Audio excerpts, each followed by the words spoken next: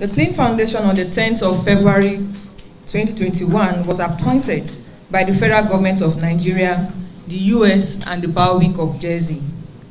This appointment is based on the trilateral agreement signed among Nigeria, US, and the Bailiwick of Jersey as a civil society to provide effective monitoring of the implementation of the tripartite agreement on the sharing, transfer, disposition, repatriation, and management of certain forfeited assets. The forfeited funds, worth $311.8 million, will be for the benefit of the Nigerian people for infrastructural development, namely Abuja-Kano Road, Second Niger Bridge, and the Lagos-Ibadan Expressway. CLEEN Foundation and her consortium partners, upon an agreed program of works with the Nigerian Sovereign Investment Authority and the responsible contractors spanning from June 2021 to March 2022, have earmarked on a series of on-the-spot checks and unsolicited or unscheduled visits to these locations. 29 Nigerian citizens domiciled in localities close to the project locations where work is being performed have been trained on the methodology to undertake the monitoring functions, including the CLEEN project team.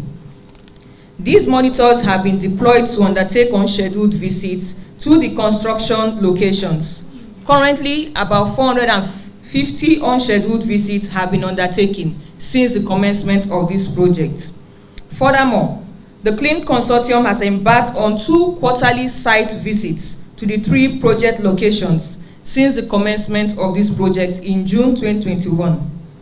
The first site visit was between the 14th to 25th of June 2021, while the second was undertaken between the 16th to 20th of August and the 22nd to the 25th of September 2021. The project locations being monitored are cuts across 8 states, and these are Oyo, Ogun, Lagos, Delta, Anambra, FCT, Kaduna, and Kano states. The Nigerian Sovereign Investment Authority has the responsibility to supervise the utilization of these funds by Julius Berger Nigeria PLC and Reynolds Construction Company, who were both contracted by the Federal Ministry of Works and Housing. The forfeited assets, amounting to 126 billion naira, is being spent on the 3 project locations that cuts across 3 zones of the country, equally as follows.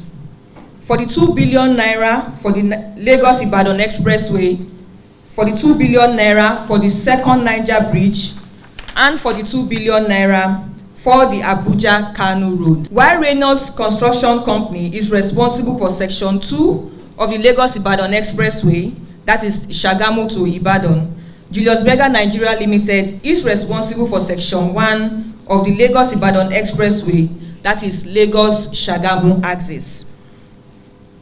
Second River Niger Bridge and Abuja-Kano Road. Some popular landmarks identified around the construction sites include the Deeper Life Bible Church, MFM, that is Mountain of Fire Ministries, Nasfat Camp, Ajura, Idianyure, around that axis, Iperu, Ilisha Remo, Ogeri, Redemption Camp, Ojo, and Oleyo around these states there.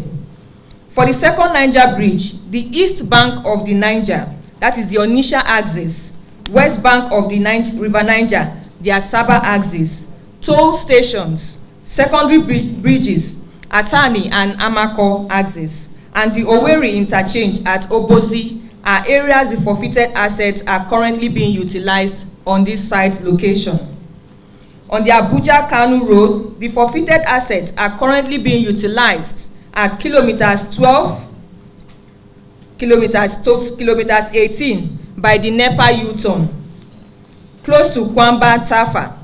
Work zones 7 and 8 in kilometers 44 to 53, close to Jere Town, kilometers 196 to 199, located at Bininyero, in Turundu, in Igabi local government area of Kaduna State, kilometers 227 to 235, located between Tarinyan and Sakin, and Dusan Aba at Zaria local government in Kaduna State, and kilometers 351 to 378 located between Siromawa to Karfi communities in Kano State. While leveraging on the increased level of cooperation between the CLEEN Foundation Consortium, the EPC contractors, the Nigerian Sovereign Investment Authority, and the Federal Ministry of Justice, we will be embarking on our third quarterly visitations to the project site locations between the 15th to 27th of November 2021, and we will keep Nigerians updated on the progress of work accordingly. We know at a specific period at the areas or the demarcated areas that are needed to be worked on at a particular period of time. And so when the observers come in and they notice it, they report via a CLEEN mobile app. Our CLEEN mobile app contains real-time incidents. They send it to the CLEEN mobile app and then we'll use it. If there are needs to escalate that information to the federal government contracting parties, then we do that. But if there is no need, we use it for more information. So we all have these processes in place to ensure that the forfeited asset is utilized properly and it will produce applications. There is work going on here on a daily basis. Probably at the end of the day, we are going to also launch our website where you will see the reader information from the website. Notice the progress of work at each of the project site location.